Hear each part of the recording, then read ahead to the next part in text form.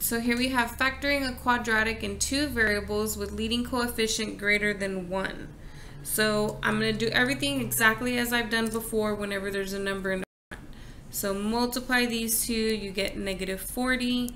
The factors that subtract to give me 3 are again 5 and 8. And since the bigger one has to be positive to get me a positive 3, we're using these two numbers here. What do we do with those two numbers? We use them to split the middle term.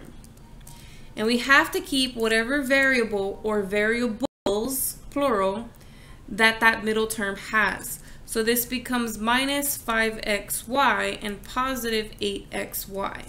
So that these like terms could combine to give me the positive 3xy. Then from here you factor by grouping as usual. So these two have an x in common, leaving me with 4x minus 5y. Bring down the plus sign. These two have a 2 and a y in common, leaving me with 4x minus 5y. And then they have the 4x minus 5y in common, leaving me with x plus 2y. And this is the final factorization.